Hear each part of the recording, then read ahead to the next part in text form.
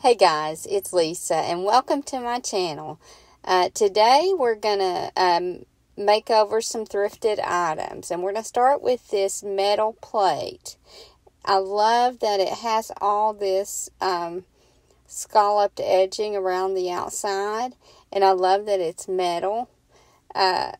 And I did love this color, but it's almost like a periwinkle, and that's not what I'm going for here. So I'm using a dusty blue from Dixie Belle, and I'm not sponsored by Dixie Belle, but I do put 2 coats of this color on front and back and let it dry. And now I'm adding a white wax. So I'm just brushing that white wax on and wiping it off. And I do that on the front and the back. And then I let it dry.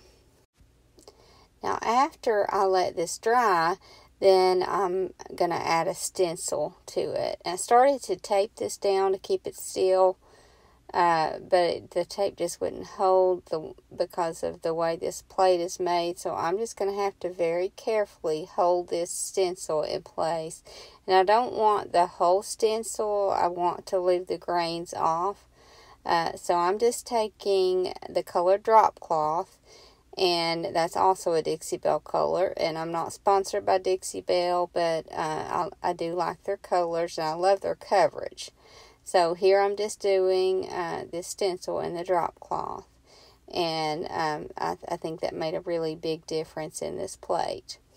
Now we're going to move on to a birdhouse, and this birdhouse I thrifted.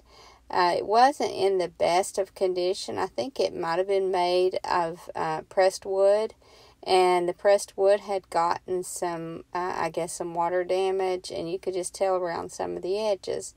But I didn't really mind that because I'm going to give this kind of a rustic look anyway. My plan here was to paint the birdhouse in the dusty blue and then trim it out in the white. And as you can see, I've already painted it here. And then I decided that I didn't really want to do 2 colors here. And I just decided to go ahead and paint the whole thing in white. So I gave this entire birdhouse 2 coats of this Dixie Belle in the color drop cloth. And then once I let that dry, then I'm ready to move on to the next step. And the reason I decided to do just 1 color here is because, like I said, this was just really rustic and really, it's hard to tell here, but there were some places that just were damaged, and I felt like it needed kind of a freshening, and birdhouses, especially when you paint them white, I don't know what it is about painting a birdhouse white, but I feel like it just really freshens it up. So I just halfway through it decided that it was just best to paint the whole thing white. Then I take my sandpaper and just really scuff it up well. If I had thought about painting this all white, I probably would have maybe put some candle wax on it so it would be easy to scrape a bunch of this off, because I feel like in this case, when the birdhouse is already kind of rough, the more I rough up this paint, the better it will look. And then I give this a coat of clear coat. I just sprayed the Rust-Oleum clear coat on it. Now this was a thrifted candlestick, and I forgot to show the before of this one, but I've just painted it the drop cloth also. And now I'm putting on you could put a a clear wax on here, but I already had the white wax out, so I just decided to go over this with a white wax. And then I'm going to do some light distressing on this also.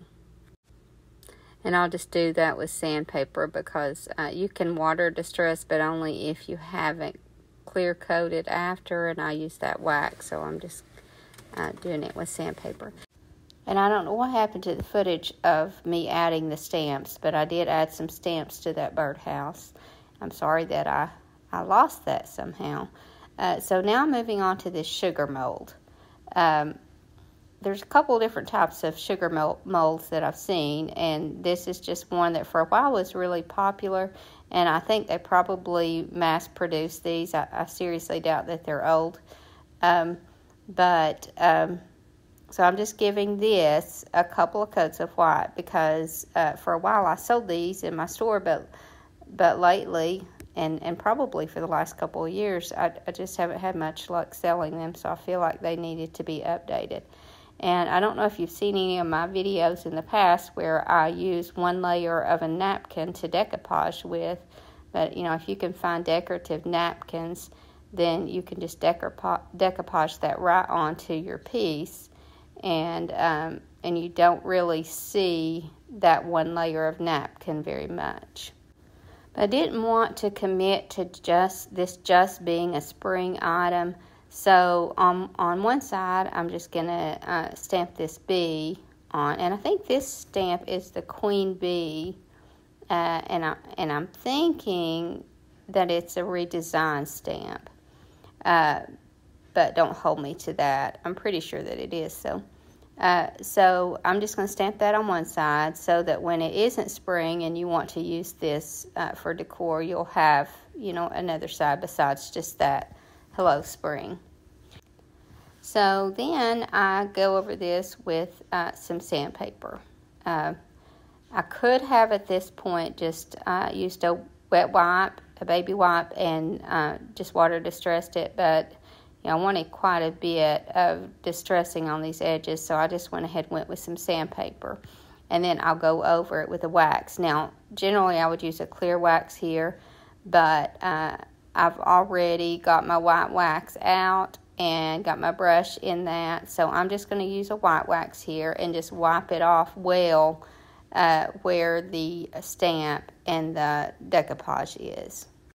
And it was a little bit harder to wipe off on this decoupage, so I would recommend white wax here, but I was able to get it to where you could see that really well. So, but, I would have rather used clear wax.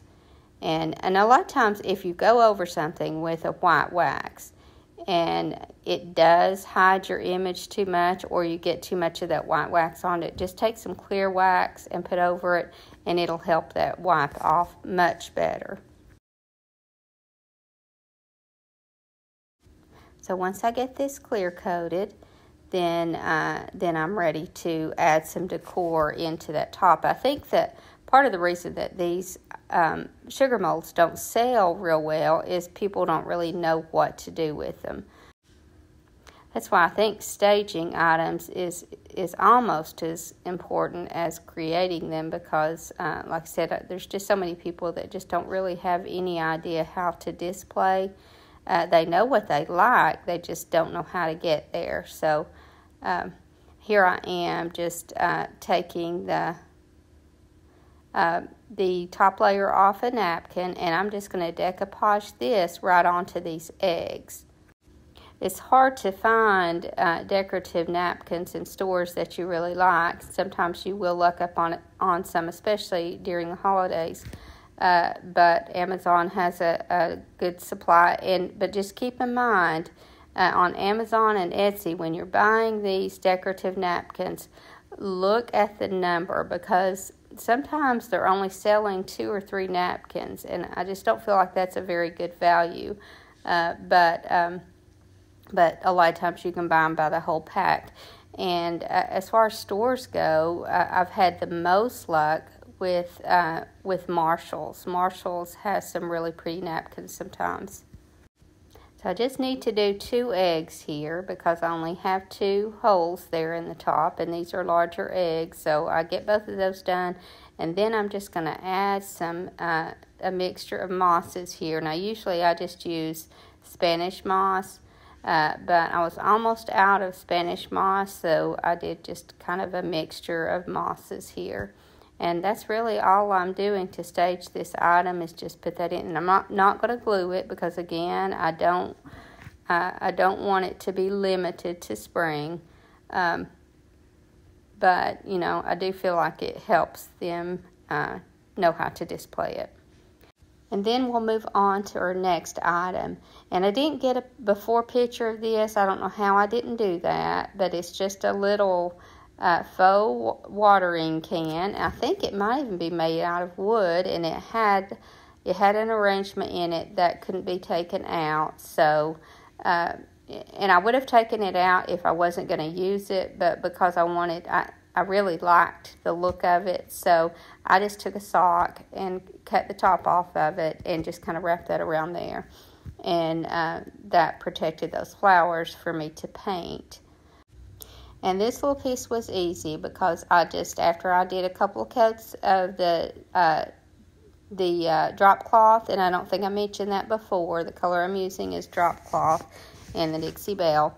And after I get a couple of coats of that and let it dry, then I'm just going to add this little stamp here. I feel like any stamp will do here as long as it fits. I plan on having a special treat for you guys in my next video, hopefully in the next couple of days. But my granddaughter is going to come today and help me in the shop. She loves to help in the shop. And she's just always been my biggest cheerleader, and she has such a sweet heart. I know you'll love her. Thank you so much for watching. I hope you have a great day, and God bless you and your family.